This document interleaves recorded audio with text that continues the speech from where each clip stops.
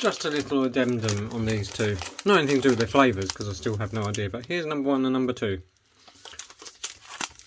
And if you look at number 1 and number 2, and you look at the ingredients, they are